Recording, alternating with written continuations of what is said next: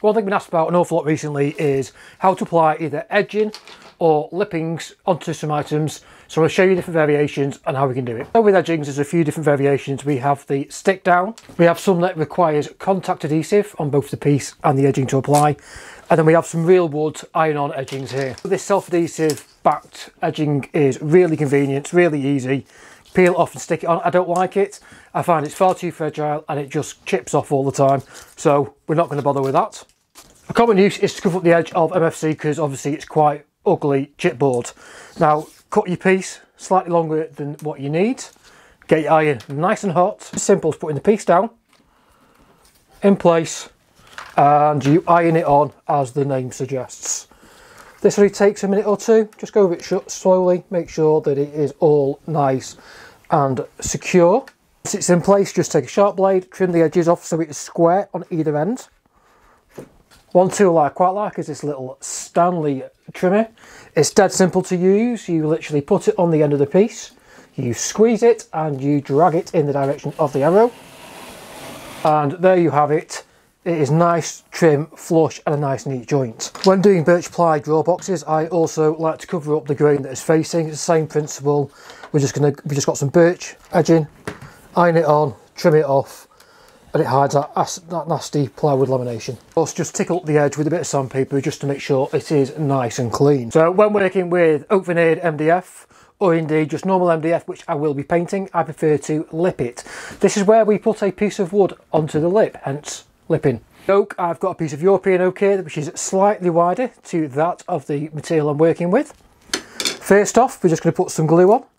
I'm using just some normal Gorilla wood glue at the minute. If you're lucky enough like me and you've got a 23 or 24 gram headless pinner, you just go ahead and pin it in place. And just put to one side to let it dry. If you don't actually have a headless pinner, what you can do is just these normal cheap 4-inch strip of inner tube and just place it over the edge like so.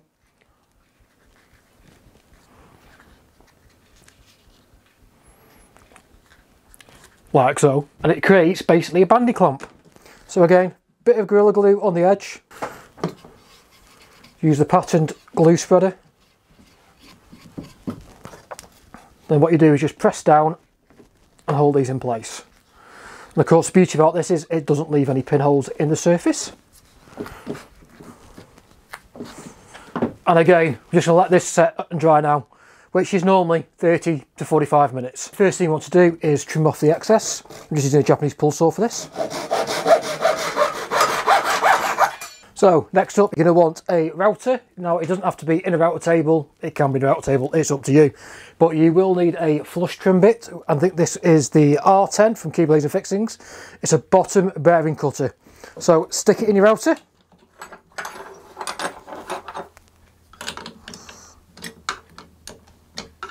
Then while it's unplugged, you want to make sure you set the depth correctly. So you want it so the blade part is just past your lipping. And as when using a router direction is always important. I've not got it in a table, so I'll be going from my left to my right. If you've got it in a table, it's upside down. Make sure you go from the right to the left. Then what we're going to do is we're just going to trim it off.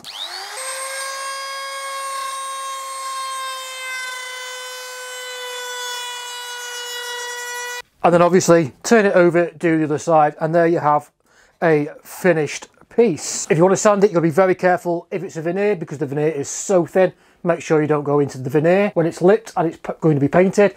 Of course, get some fill and make sure it's totally seamless as you sand it down and you're prepping it for painting. Any questions, stick them down below. Thank you for watching.